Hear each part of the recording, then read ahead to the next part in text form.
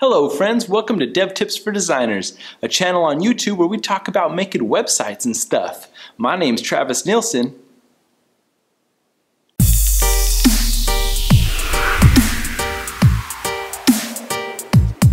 Last week we talked about this. This is how the internet works. If you haven't watched the video from last week, go back and do that now. It's super good. This is us here in that corner. We're a space octopus that writes HTML and CSS and puts it on servers for the internet to be built. I want to talk about how to organize a project and connect all the pieces to make a really awesome thing. Okay, so when I talk about project organization, I'm talking about where do you put the files on your computer and how do you organize the folders and subfolders and stuff like that. Project organization is a very big topic, and one thing to keep in mind is that there's no one way to organize your project. Your needs will change depending on how big your team is, the technologies you're using, and how complex your project is. But there are a few best practices and common conventions that you should be aware of. So when I develop a project on my local machine, I need a place to develop inside. So I'm going to create a folder right here on the desktop. Just call that project folder. And then I'm going to drag this folder right onto my code editor called Espresso. The first thing I want to do when I open my code editor is create a new file called index.html. In any directory, the index.html will be the first thing that the browser reads. So our home page would always be called index.html, not home.html. So now that we have a root document, I want to put just a quick filler in here. I have a few snippets. Here's an HTML5 page. Really easy. Now that I have my index set up, I'm going to go and start creating my folder architecture. So a new folder, and I'm going to call this assets. Inside of my assets, I generally have three folders. One's going to be IMG for my images. Another will be CSS for my style sheets. And then the last will be JS for my JavaScript. And I create these empty folders because I know I'm going to need at least these three things as a part of my assets. And I could put more in there. For example, if I want to have some custom fonts, I would need a place for them, but not right now.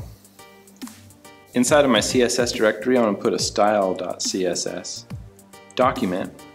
And this will be where I write my styles in. And I want to go get an image. So I want to pop that in the image directory, and there we go. Okay. Now that we have a small project set up, let's look at the different type of links we'll need to understand. The first one is a CSS link. Right here in the head, I'm going to write link, rel, style, sheet. Right here I want to find the path to my style sheet. So I'm in the index.html. I need to access the assets and then the CSS folder and then the style.css.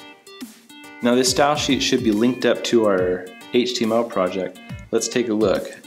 I'm going to call my body and say I want the background to be pink. Hey, look at that. That works. The path that I took to find the CSS is a relative path. As we can see, we're starting at assets. Index and assets are on the same level. If I open assets and then CSS, I can find style sheet. So assets, CSS, style sheet, each one of these lines here represents a folder. This style of linking is called a relative link. Now I want to load my JavaScript. Let's see. I made a functions.js file, and in my index I want to go here just above the body and write script. A script tag is the way that you would start a JavaScript call.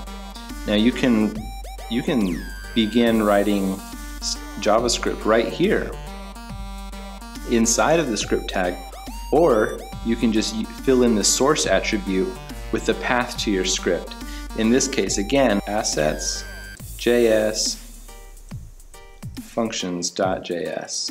That's where I'm keeping my functions. I want to make another script tag because I want to load in jQuery.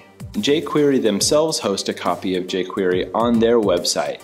It's fast and easy to use, so I'm just going to use that. Now notice that the path that I'm using starts with HTTP. We talked in our last episode about how that's a hypertext transfer protocol statement. And what comes next is a universal resource locator, or a URL, of the source of the document. Now when you do this, and you're not doing a relative path like the other two documents we've linked, this is called an absolute path.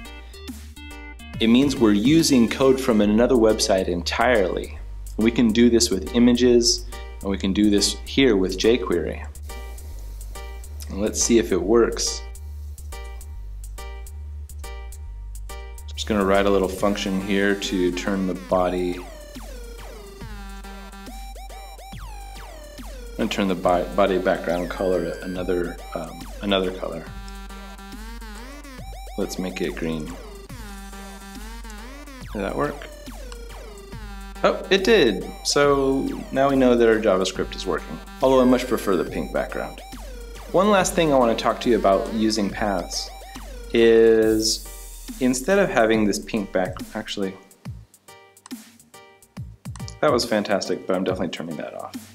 I'm going to comment that out. In terms of using path names, there's one more thing I want to talk about. In order to traverse the paths, it's important to know how to go backward and forward across them. So we want to use a URL for this image that is in our images folder here. So we have to back out of our CSS directory, then go into the images directory and link up that specific image.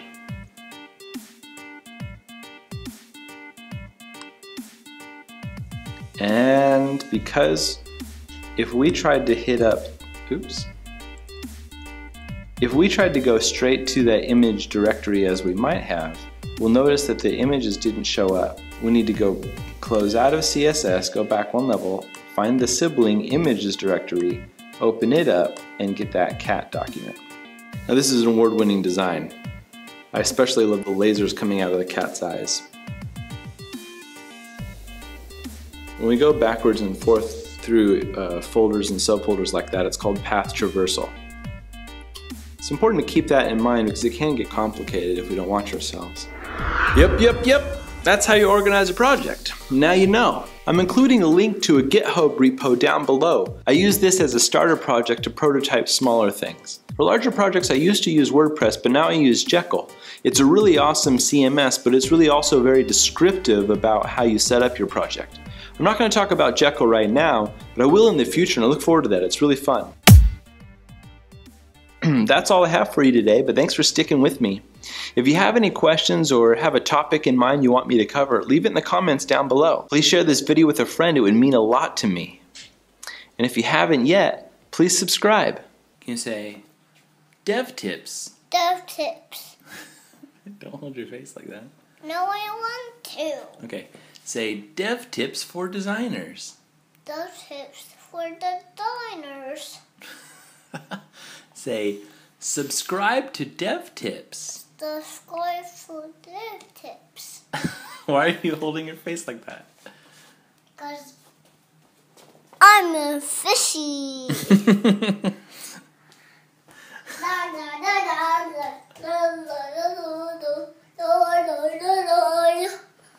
Fishies! Subscribe to Dev Tips. Subscribe to Dev Tips.